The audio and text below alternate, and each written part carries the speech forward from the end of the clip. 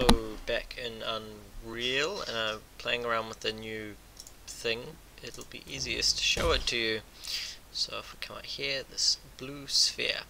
So if you watch this, you fire things into it. Oh, not the first one. Everything but the first one. That's a bug.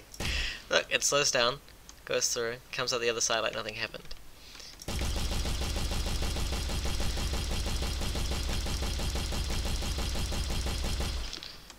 And then boop, boop, boop. And so the idea is you could have it stop time completely, or you can have it just slow down, and you can change the rate at which it slows down and all that kind of stuff. Graphical glitches when you send yourself through it, but the idea is there.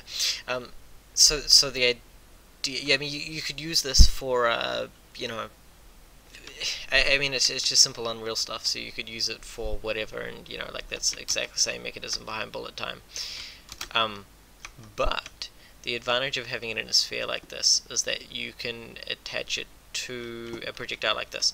So the idea would be you could make it a grenade or something, so that you roll out a grenade, it rolls along the ground, and then whoop, comes up with that, and you could you know, it could add an interesting game element, being, you know, interesting. I guess you could use it to throw at someone and slow them down specifically, so that if it was a time freeze one, it would freeze time so that they were stuck in it.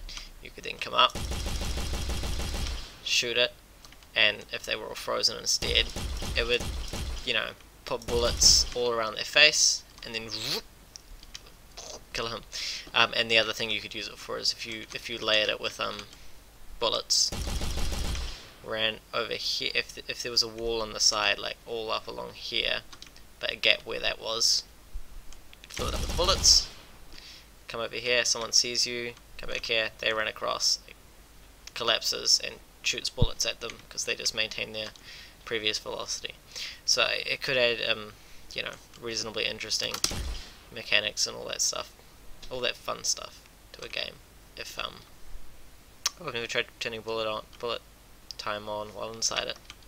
It makes it really slow. It could add you know, interesting gameplay stuff. Code for it is really simple. It's made up of just a collision sphere. I guess the collision sphere isn't necessary, and the sphere mesh, which just has a transparent material on it. Then you know, when something overlaps it, it'll slow it down. So it'll set a time I don't know how you say it, dilation? Dilation? I don't know. I guess it's dilate. And then when they leave the sphere, it'll do it as well.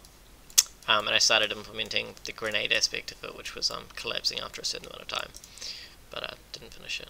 And it just does it, so the amount it slows down to the target thing, rather than just instantly stopping when it hits it, which would it would look a bit strange in the game.